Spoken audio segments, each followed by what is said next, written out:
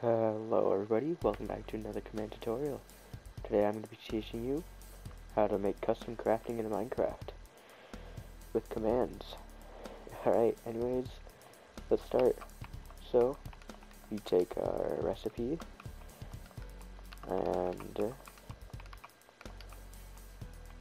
just kind of put it into the table, like that. And we got a Totem of Undying and our Emerald Sword. Alright, so the way this works is we have a slash test for blocks, tilde tilde 1, tilde tilde 1, and the coordinates of this right here. And then we have the recipe in here. What this will do is it will test if this and that are the same, and if they are, we'll move to this one, which is the clone command.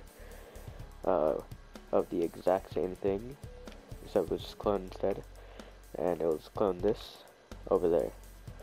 Alright, now that I've shown you the commands, I'm just gonna, show you how to, just how to do the rest of it. You take a structure block, put in the correct dimensions, 3, 2, and 2. Oh, actually it's 1. And then you put whatever you want the name to be. In this case I'll put craft. And then we put save. Over here you put craft in the loading one. You press load. And bam. This pops up. Now this one's empty. I'll be putting the stuff in here just to show you. First we'll make our sword, which I'll call Blaze Sword.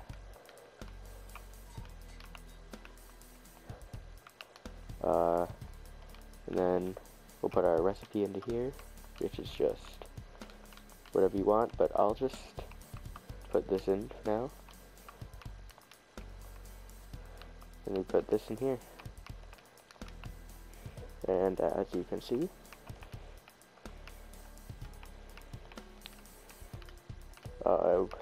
when you put in the recipe,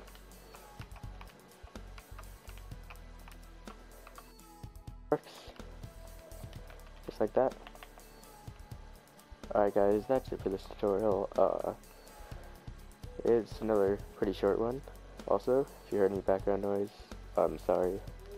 I'm recording with my family home, which I usually don't do. But yeah.